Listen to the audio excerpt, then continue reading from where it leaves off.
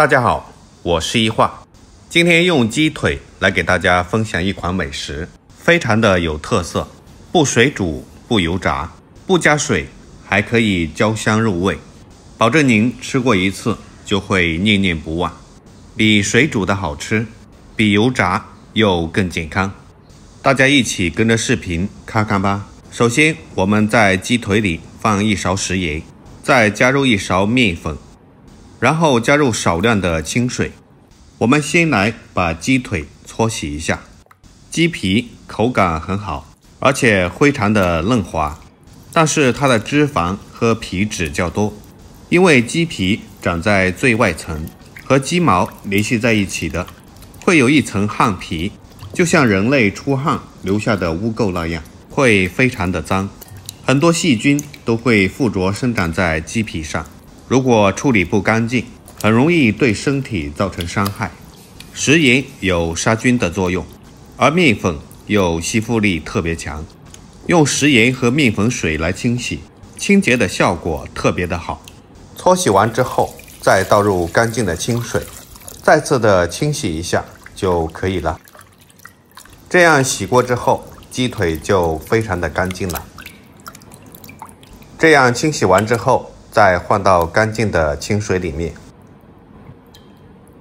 简单的浸泡一下血水就可以了。然后把清洗好的鸡腿放在砧板上，先用刀把鸡腿关节骨上划上一圈，记得把筋膜都切断，然后找到鸡腿骨头上的肉比较薄的那一边，用剪刀把鸡腿肉剪开来，这样就可以看到鸡骨头了。这个时候把鸡腿骨和鸡肉分开来，用剪刀把筋膜处剪断，沿着骨头的边缘把鸡肉剪开就可以了。鸡腿肉和鸡骨头就这样分开了，然后在关节处直接剪断就可以了。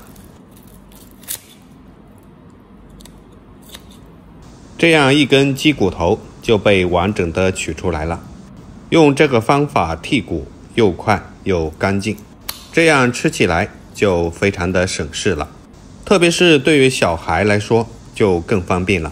将全部剔骨的鸡腿肉翻过来，用刀背敲打一遍，让鸡肉组织变得松软，这样吃起来口感会更好。全部敲打完之后，放在一个大一点的碗中，然后往里面加入1勺食盐、1勺胡椒粉、1大勺生抽、半大勺蚝油，再来1勺黑胡椒粉，既能去腥增香，又能增加风味。我们就这样用手把鸡腿肉抓揉1-2分钟，使鸡腿肉充分的入味。全部抓匀以后，先放置一旁备用。这个时候我们先准备半个洋葱，用刀切成小块，然后再对半切开。洋葱不仅营养丰富，口感好，而且还有一定的去腥效果。切好之后装在小碗中备用。现在我们把锅烧热，往里面倒入适量的食用油，油热之后，我们将洋葱倒下来，快速的翻炒，把洋葱炒香，炒至洋葱的表皮微微起皱，将洋葱的香味全部融到油里面。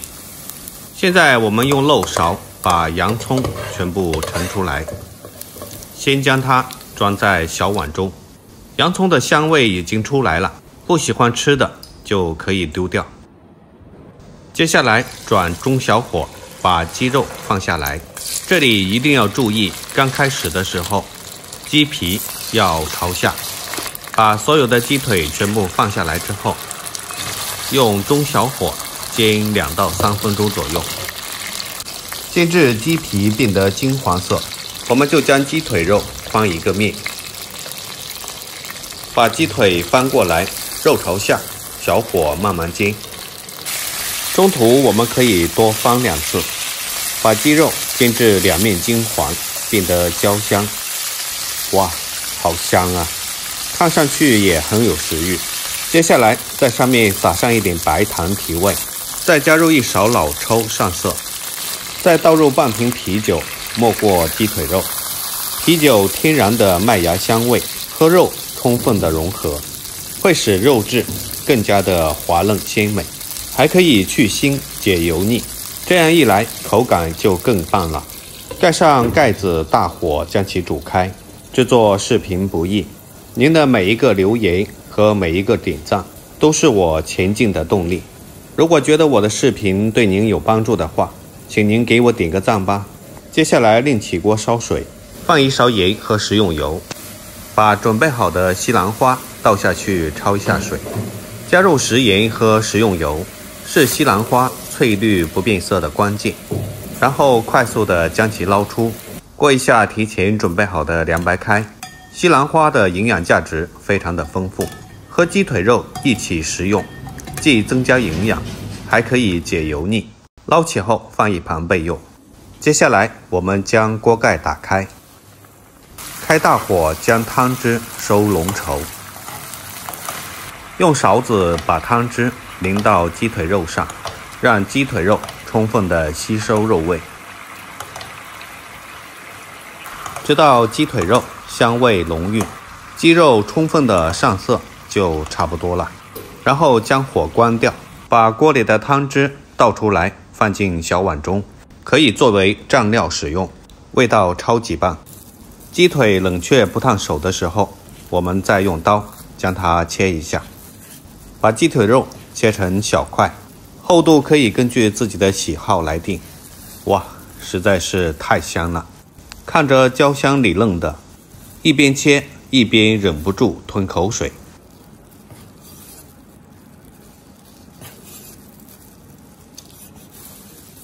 全部切好之后，将它装在盘中。